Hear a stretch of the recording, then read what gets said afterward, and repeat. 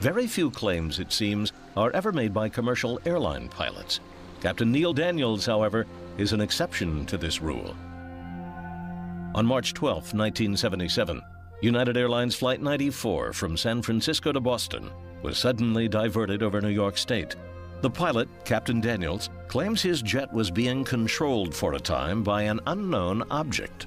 We were flying Flight 94 just a few miles south of Syracuse, New York.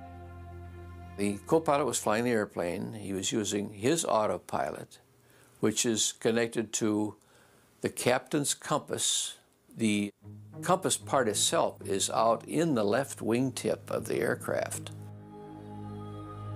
According to Captain Neil Daniels, the airplane started to turn approximately 15 degrees to the left, all by itself, without any direction from Captain Daniels or his co-pilot. The DC-10, with 200 passengers at 37,000 feet, had changed course. Instinctively, you look out the left window, and there was what we saw. It was a very, very bright light. The intensity was that of let's say a flash bulb. As we went into this turn, the Boston Air Traffic Control Center said, United 94, what are your intentions? And I think I said, well, we don't know exactly, but we'll let you know when we find it out. Captain Daniels says he and his crew watched the intense light for 3 minutes as the light pulled the plane towards it. Daniels claims the passengers were unaware of any of these events. When I first saw it, it was forward of the wing, hard to tell exactly how far out it was, but it was very, very brilliant, whatever. I watched it disappear back over the wingtip and back into the 8 o'clock position and accelerate at a very rapid rate. It was zip and gone, just like that. Captain Daniels radioed air control. He wanted to know if there was any traffic to the left of Flight 94. He was told there was nothing appearing on radar. The bright light and the source of the magnetic interference to the aircraft navigational system was a mystery. Flight engineer went back to his seat and he said, I don't know if I'm going to tell anybody anything about this at all. I'm not going to say anything. We're due to come back early, so I didn't want to get involved with the military or anybody like that on all-night questioning and answers and that type of thing. So we opted not to report it when we got in. Captain Daniels was haunted by memories of the incident, but continued to keep it a secret. 6 months later, however, he decided to tell his boss what had happened. So I told him, I said, this happened last spring, that I had a sighting. And his reaction was, I'm sorry to hear that. I said, why? He said, well, bad things happen to people that have had sightings like this. And I thought to myself, what? So I shut up and I never said a word about it ever again. For about 7 years. Okay. Neil Daniels retired in 1980 and only then felt comfortable enough to discuss the incident. He says commercial airline pilots who reveal their UFO sightings pay a high price for speaking out.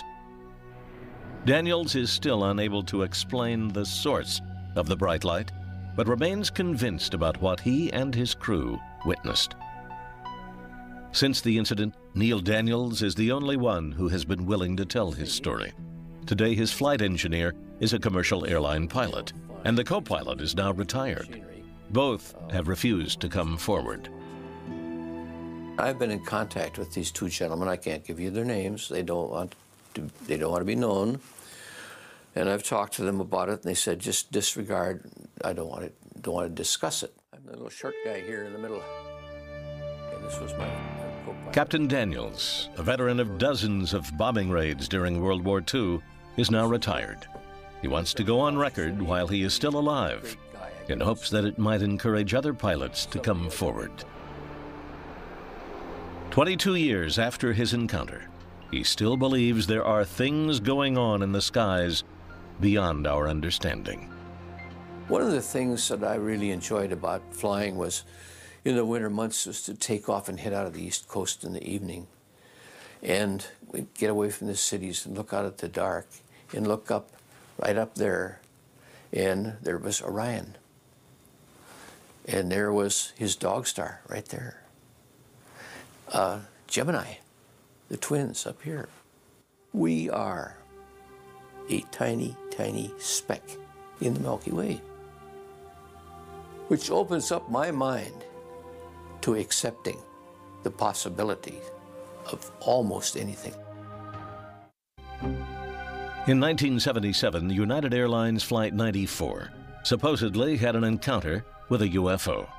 Captain Neil Daniels, the pilot, claims the plane's navigational equipment was disrupted by a brilliant light, which sent it off course.